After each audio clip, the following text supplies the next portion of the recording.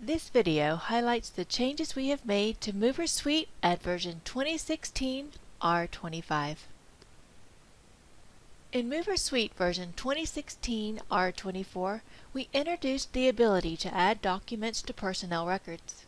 These documents were visible to you through the local and long-distance dispatch modules.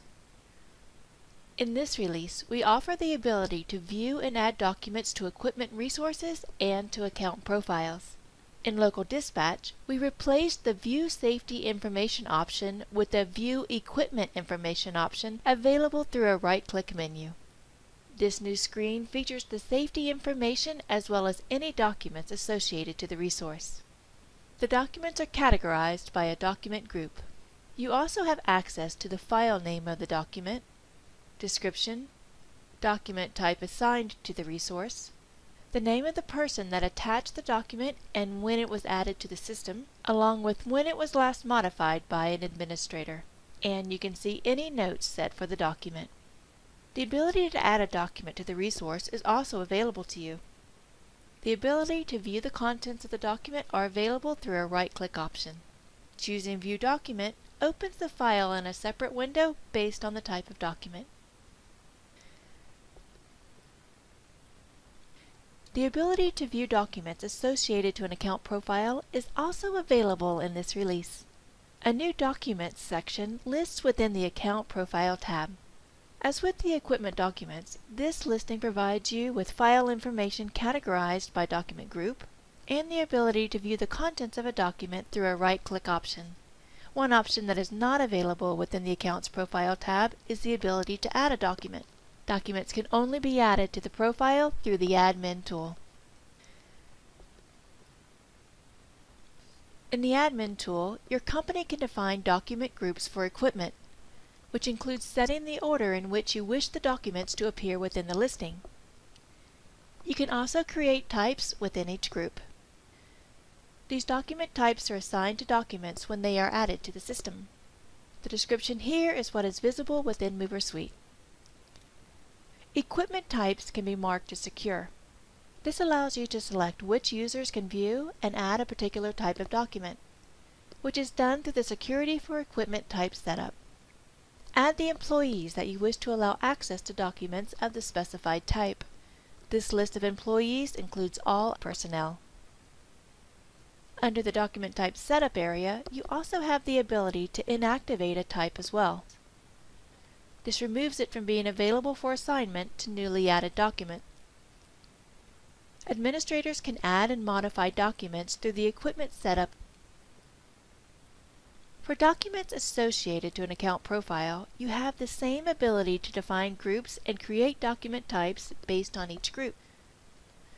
There is no ability to create secure documents for account profiles, however. We felt that it was not necessary to add security to documents on account profiles. Documents are added and edited through the Documents tab under the Account Profile Setup.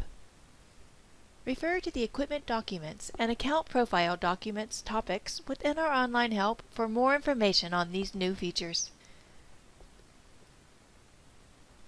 Those of you that take advantage of our job costing system will be happy to know that we now offer the ability to view the rated amounts of items associated to equipment, labor, and material expenses. A new rated amount column is visible within the job costing screen. The rated amount is the dollar amount based on the item code associated to the rate plan on the order for each expense item within each expense category. For example, a packing item associated to a material expense may tie to a rate of $11.20 per item. If there are 10 such items on the move, then $112 is what is ultimately billed to the customer. On the setup side, the material record shows an item code of 21102. Over on the rate plan, you can see where the rate is pulled from. The rate plan, which in this case is local, must be set on the order to pull in the rate. You can find the rate plan setting on the Billing Information tab. Back on the job costing screen, you can compare the rated amount to the cost and determine which items are the most profitable, and compare the total amount of rated expenses to the anticipated total revenue of the move. Equipment expenses work the same way as material expenses.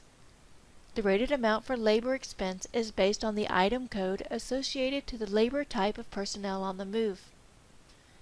The item code of the labor type must also belong to the rate plan set on the order. For labor items, the application can reference the overtime and double time rates. To determine which rate to use, you can set up a rate schedule. The new rate schedule for labor setup allows you to define which days of the week and which times of the day the rate is in effect.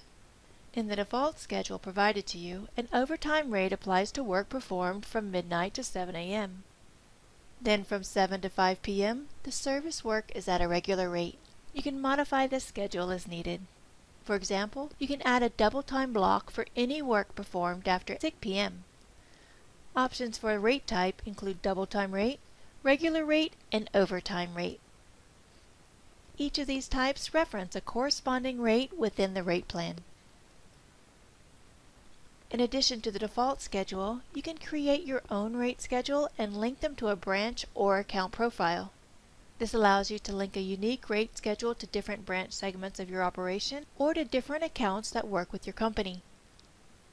Assign the rate schedule to a branch through the branch setup. And likewise, assign a rate schedule to profiles through the account profiles setup. Job costing evaluates dates in 3 distinct phases.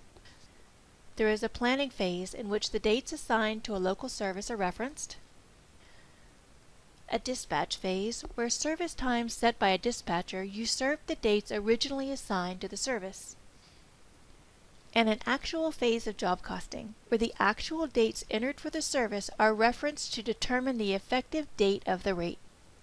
Please refer to the job costing and job costing rating topics in your online help for more information. Additional changes were made that affect this release, so please read up on these changes in the online help for version 2016 R25. Thank you.